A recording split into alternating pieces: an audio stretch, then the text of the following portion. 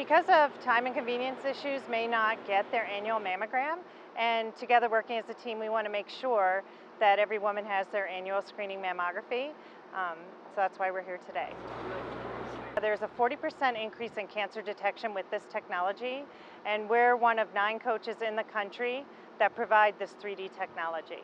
Well, with our 3D technology, we're able to find smaller breast cancers. We're able to detect these cancers earlier.